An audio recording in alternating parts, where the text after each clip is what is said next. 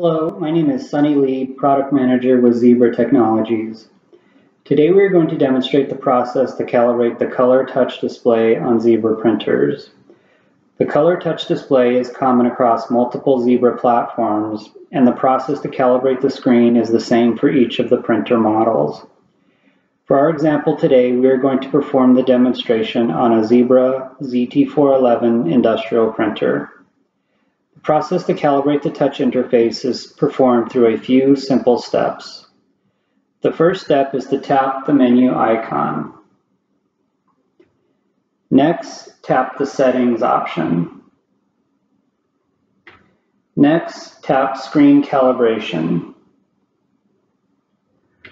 Once you tap Screen Calibration, the display will switch to 5 crosshairs. One by one, tap each of the crosshairs. As you tap the crosshair, it will change color.